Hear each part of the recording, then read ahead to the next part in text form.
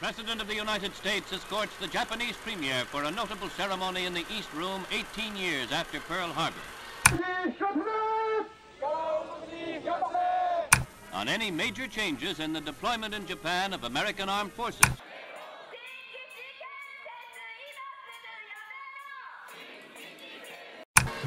The beginning of a new relationship as Japan takes its place as equal partner in the free world community.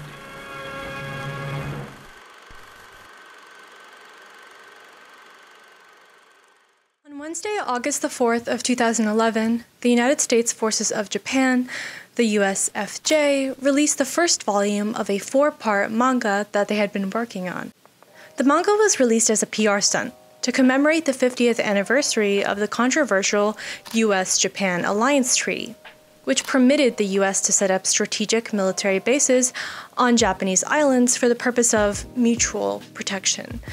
We'll take that with a grain of salt. Written entirely in Japanese, the manga seeks to educate the Japanese population about their historic alliance with the United States and to explain to them why they have so many military bases on their soil. While it was initially scheduled for December of 2010, the release of this manga was delayed by months. In a deeply ironic and completely tone-deaf fashion, its release was rescheduled for August the 4th, 2011. Just 2 days prior of the 65th anniversary of America's nuclear attack on Hiroshima. While sources say that the reception of this manga was mostly positive, I am hesitant to agree. From the unfortunate date of its release to its anticlimactic, devastatingly unhumorous excuse for a plot, I doubt the Japanese people fell for this blatant PR stunt. To express discontent, many users went to 2chan, an online Japanese messaging board, calling it, quote, Aryan propaganda, and saying that the manga, quote, about sums up America's contributions to the world, stealing the best of our crap and attacking less powerful nations.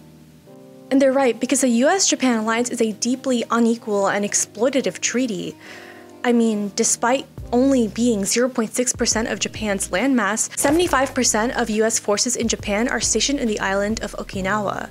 Of the 5 main islands, Okinawa is the smallest and least populated. After the defeat of the Axis powers in the Second World War, the US controlled the area up until 1972, and 30,000 troops remain stationed there to this day. Since 1960, residents of Okinawa have protested the massive military presence of the United States. Not only do they feel it is an unjust use of their land, but they've been victims of numerous accidents and crimes by American forces for decades. To properly dissect the propaganda pushed in this story, we will examine both the historical roots of the military bases in Japan and the use of soft power diplomacy in maintaining them. Hey guys, just a brief little interlude. I opened up a Patreon, so I'll put the link down below. You can support me there if you want better quality content and more content. I would greatly appreciate it. Thank you so much.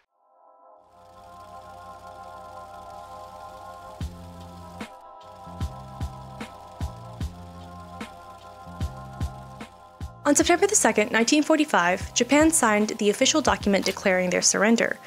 And just a few weeks later, they were occupied by the United States. Germany was also occupied by the Allied powers after the war. However, Japan's occupation was supervised almost entirely by the United States.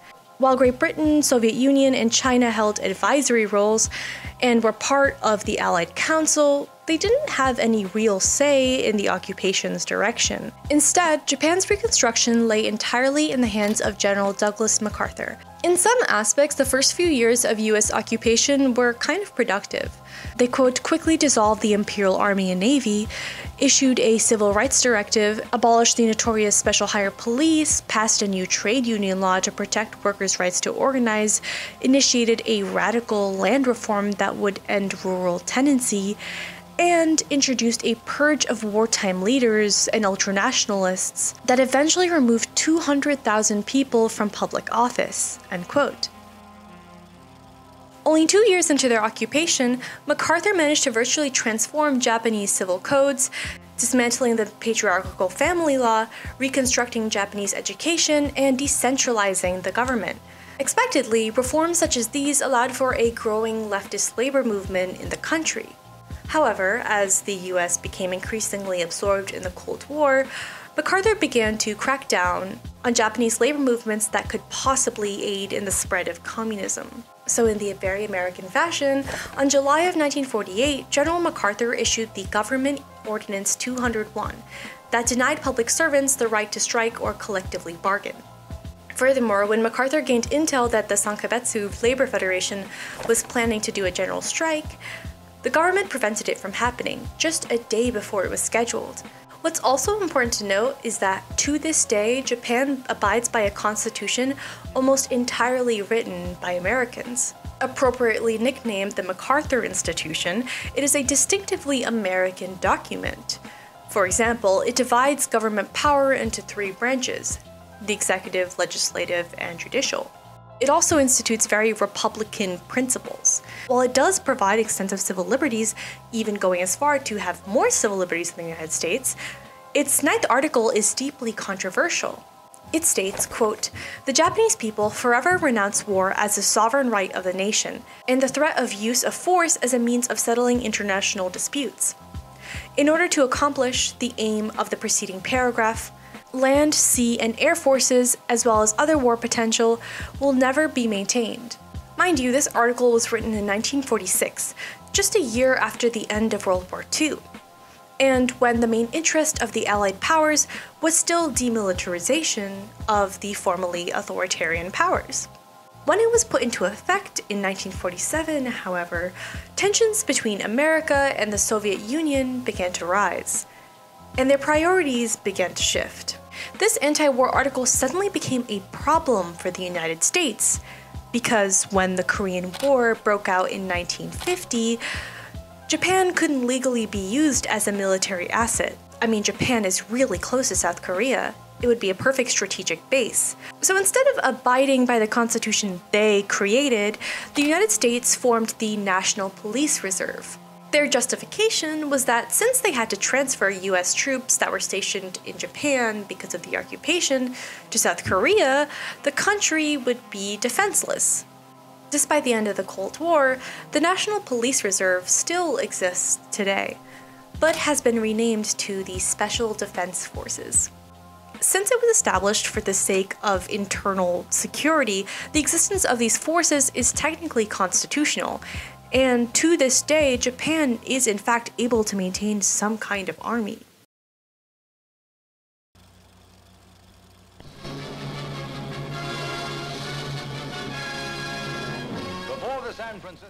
In 1951, Japan was forced to sign a treaty that ended the US occupation, on the condition that the US was allowed to maintain military bases on their islands to defend their interests in East Asia. To add to this, despite the fact that they were essentially going to exploit Japanese land for their own economic interests in East Asia, America made no provisions of defending the country if they were indeed attacked. This treaty also states that American troops were allowed to put down domestic protests should they arise. Needless to say, this agreement was deeply unbalanced on the side of the Americans, and was vastly unpopular both domestically and internationally. To make matters even worse, the CIA later proceeded to prop up the Class A war criminal Nobusuke Kishi as the next Prime Minister of Japan, because he pledged to stop the leftward shift in Japanese politics. Unsurprisingly for the US, if it meant preventing socialism, even a war criminal was better suited to run a country. No doubt about it, most Tokyo people do not want the new security treaty between Japan and America. Outside Parliament, they demonstrated against it, hoping to stop the government ratifying the treaty. It gives the US bases 10 more years to stay in Japan. In 1960, with the US-backed Kishi in power, the American and Japanese governments oversaw the revision of the unfair 1951 treaty. The revision process sparked the AMPO protests, some of the largest protests in Japanese history, because, hey, a war criminal was revising the unfair treaty. How much more fair could this treaty actually get? After years of occupation and nuclear buildup on both sides of the Cold War, the Japanese people wanted the peace and demilitarization that was promised in the initial occupation. But it was 1960. America was meddling in Vietnam, and China was now under the control of Mao Zedong.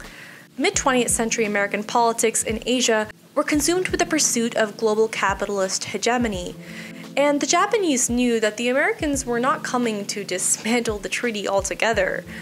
So they took to the streets. Quote, "At the climax of these protests in June of 1960, hundreds of thousands of protesters surrounded Japan's National Diet Building in Tokyo on a nearly daily basis. And large protests took place in other cities and towns all across Japan," end quote.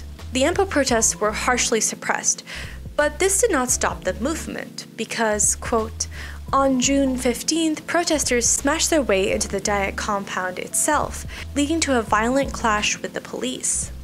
During the confrontation, a female Tokyo University student, Michiko Kamba, was killed. In the aftermath of this incident, a planned visit to Japan by US President Dwight D. Eisenhower was cancelled, and conservative Prime Minister Nobusuke Kishi was forced to resign.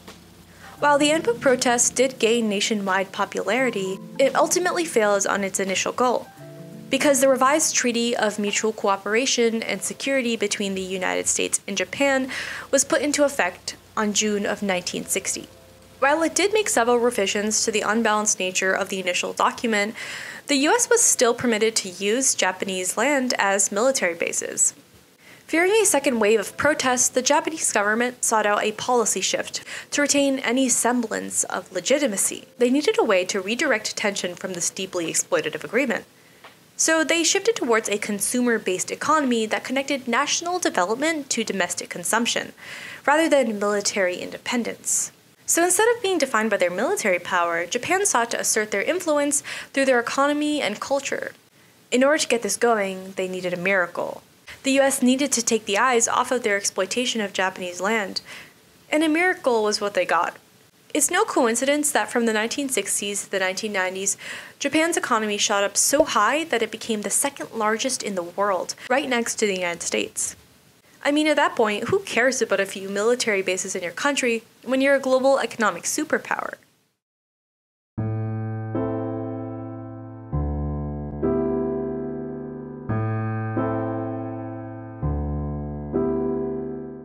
Joseph F. Nye, a renowned scholar of international relations, was the one to coin the term soft power in the late 1980s. Soft power describes how nations will indirectly exert their influence in the world through culture, ideology, or economy. By the 1980s, people were traumatized by the horrors of war and nuclear power. The militarism and violence of the 20th century sparked so much civil unrest that exerting power through violence was no longer an effective way of maintaining control. Joseph Nye argues that soft power is exerted alongside hard power, as a complement, not a replacement. According to Nye, Japan is a key example of how to exert soft power diplomacy. When you think of Japan, what's the first thing that comes to mind? Anime, video games, J-fashion, and cars, but I bet it's not the 30,000 US troops currently stationed in the tiny island of Okinawa. I bet it's not the fact that Japan is considered a de facto nuclear state that has the means necessary to produce nuclear weapons within a year if they wanted to. And that, ladies and gentlemen, is the effectiveness of soft power diplomacy. A little personal anecdote I have for this, because I'm a huge fan of anime and Japanese culture. So last year, when I went to Anime New York City, I witnessed soft power diplomacy happen right before my eyes, and it shocked me. Sneakingly placed amongst the Hello Kitty plush toys and manga artists was a recruitment booth dedicated to the Marines, who were challenging cosplayers to do as many pull-ups as they could. It's just so shockingly out of place that I had to go up and ask them why they were here. I'm sorry to the Marine I talked to. I'm just autistic and very interested in this stuff. I was asking him, like, why were weeaboos targeted demographic for recruitment? I knew that enlistment numbers were at an all-time low, but seriously, at an anime convention? In response, a Marine told me that they had bases in Japan, and that lots of Marines were weebs. But this didn't exactly answer my question. If it was the answer to my question, that's a little concerning, because if it only takes you to be stationed in Japan to enlist in the army, Joseph Nye was right. Japan really is the emblem of soft power diplomacy.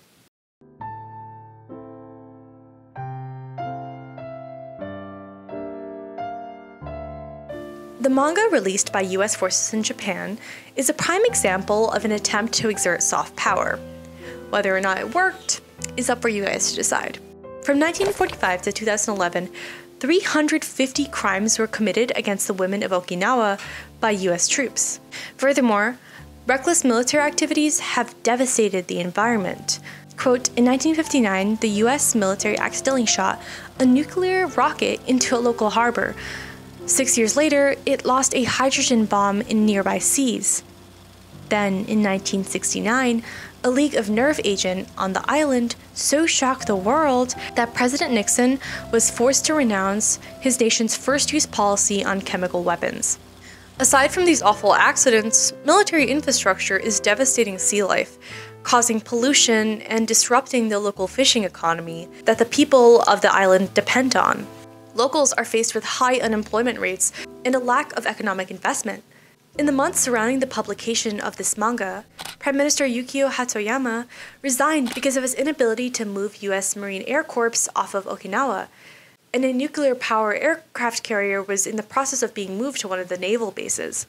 The military is a naturally violent entity that needs PR to remain in power. So how did they choose to navigate this? Through manga. Our alliance, a lasting partnership, was created with the intent of familiarizing the Japanese citizens with their diplomatic ties to the US. They needed some way to justify their massive military presence on islands such as Okinawa. Nearly all branches of the US government in Japan were involved in publishing this story, from the Ministry of Defense to the US Embassy, which is a really funny picture to paint in your mind. But anyways, this story centers around two main characters that are meant to represent the two allied nations. Representing Japan is Arai Anzu, or Miss Alliance, an ordinary-looking Japanese girl with long dark hair and glasses. Representing the United States is USA-kun. Yes, his name is USA-kun. I can't believe I'm saying this out loud. Anyways, yeah, I know what you're thinking. He's probably being represented by a strong white man with rippling abs, who's there to save the helpless Asian girl. You know, typical white savior trope, blah blah blah, what's new? But no, the United States, aka USA-kun, is a young boy with big sparkling eyes and bunny ears. The largest imperial power in the world was represented by a cute chibi character. I mean, what's weird was that they didn't have to go this route, because not all anime is drawn in such a deliberately cute fashion. They very well could have gone with the style that represented Baki or Berserk, and there is a large viewership for those kinds of manga. So why did they choose the cute route? While portraying yourself as strong and powerful is one way of establishing your authority, portraying yourself as cute and helpless is 10 times as lethal, because you don't expect it. According to Sabine Furstuck, my apologies if I mispronounced that name, I'm so sorry, quote, in this specific manga, the embodiment of complex configurations, such as military establishments or nation-states into children, also help further the desired innocent character of their characters, and by extension, the institutions that they stand for, as well as to minimize, dehistoricize, and flatten these very configurations, end quote. These books are, unsurprisingly, riddled with propaganda. So let's break it down together.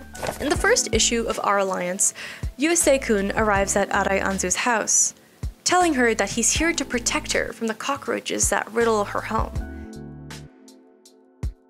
Cockroaches and pests in general have historically been used to portray a perceived enemy in a conflict. During the Rwandan genocide, the government portrayed the Tutsis as roaches who did not deserve your sympathy. During the Holocaust, Germany portrayed the Jewish people as vermin. And the United States is no stranger to this tactic. During the Second World War, political cartoons depicted Japanese immigrants as rats, bats, and many other kinds of vermin. You see, it's easier to get away with violence when you dehumanize the enemy. Major Neil Fisher, the PR director who oversaw the creation of this manga, disagrees. According to him, quote, so he saw a roach, and he killed a roach, and it was as innocent as that. But in this political military environment, this highly political environment, the roach meant something. He continues by saying, quote, I promise you it's totally innocent, but what people read into is what they read into. Considering America's history and morality, This is hard to believe, and I wouldn't be surprised if the cockroaches were meant to represent countries like North Korea and China. Let's be honest, who else are they meant to represent in East Asia?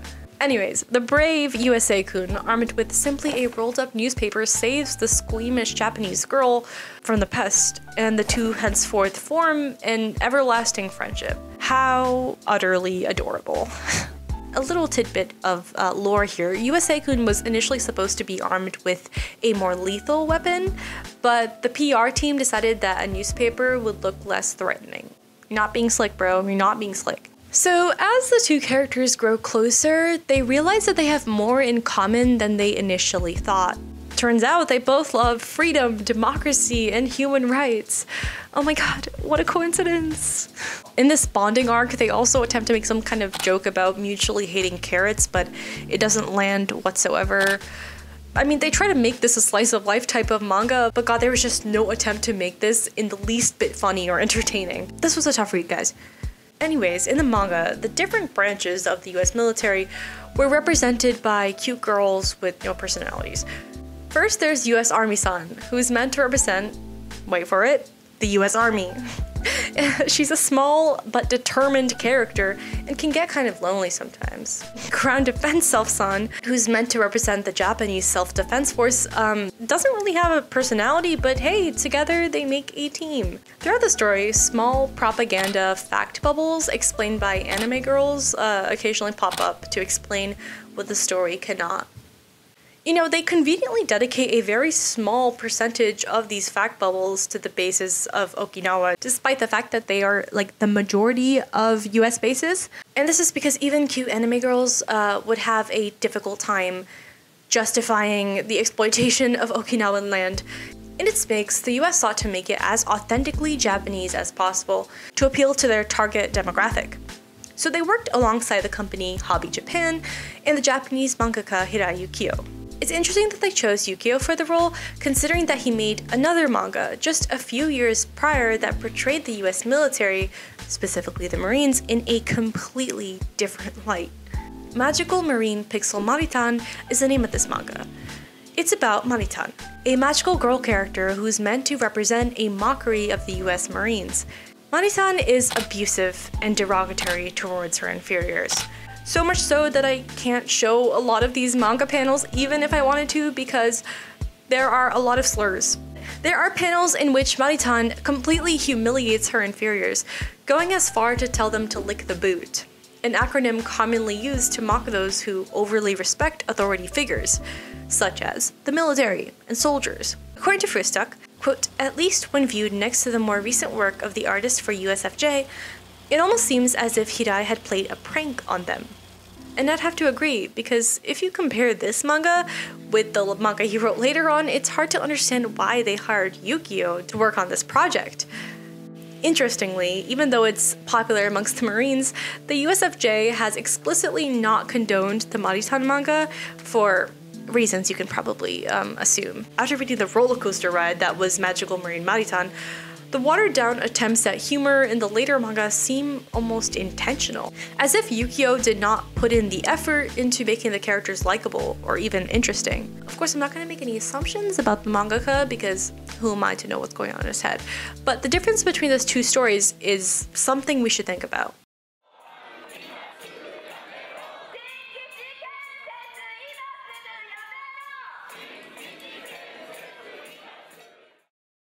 What's even more important to think about, however, was why the US forces felt like they needed to publish this manga in the first place. Why did they need to go the soft power route and portray themselves as cute and innocent?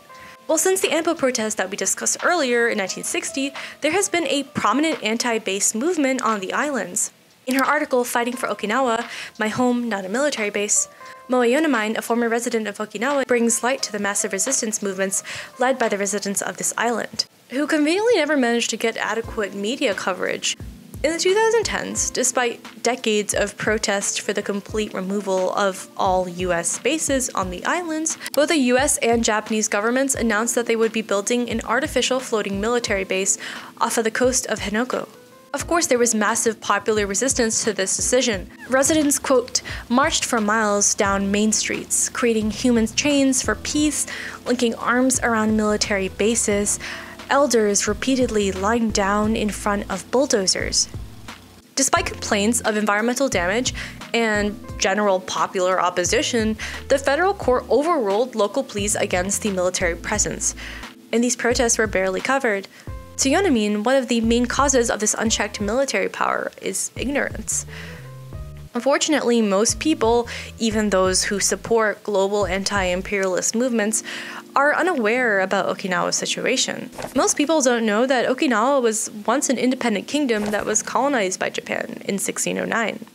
Most people don't know that after World War II, the island was occupied by the US from 1945 to 1971.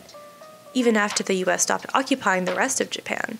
Most people don't know that today it is a Japanese prefecture that is neglected by the federal government and overrun with military bases. Yeonamin then proceeds to tell the readers, quote, when people say to me, why are Okinawans complaining? We're there to protect you. I want them to learn our whole history and to know our colonized story. When people ask, why don't Okinawans complain to the Japanese government? I want them to know about the history of our people's movements to demand our rights. When people say, so what, it's just one little island, I want them to know this is my home. It's sacred. These are my loved ones. What's more, our story of struggle today represents issues affecting so many island people. Yeonamin does not blame the people for their ignorance. She blames the textbooks for neglecting the history of the island and media conglomerates that can't even dedicate a minute of their precious airtime to covering Okinawan resistance or struggle. To fight against this, Yeonamin is part of a network of teachers that seek to develop a new school curriculum that seeks to fill in the gaps of our propagandized history books. I highly recommend reading the full article. I'm going to link it down in the description. It's super interesting and much better put than my summary of it. Many Cold War historians argue that the Cold War never ended, that it's still an ongoing problem. I would argue that the military occupation of Japan never ended. After watching this video, I hope you guys can understand where I'm coming from. Soft power diplomacy is a weapon deployed frequently by nations in the 21st century. With access to so much media all the time, culture has become the most effective means of warfare. However, most PR campaigns are not as detectable as this manga was. The blatant propaganda is what makes it fascinating in the first place. They didn't even attempt to cover it up. I mean, I personally love video games, movies, and manga, but I try to be careful and critical with the media I consume. I recommend asking yourself, what narrative is the author trying to push? And why do they have such a narrative in the first place? I mean, why would the US government put money into creating a manga of all things? I swear they will put our tax dollars into anything but healthcare. Anyways, I hope you guys enjoyed this episode of Why America Sucks. Expect many more to come. As always, stay informed, stay hydrated, and stay subscribed to your favorite federal agent. Have a wonderful rest of your day. Bye-bye. Thank you to all the patrons who were able to make this video possible. I wouldn't have been able to do it without you guys. Thank you.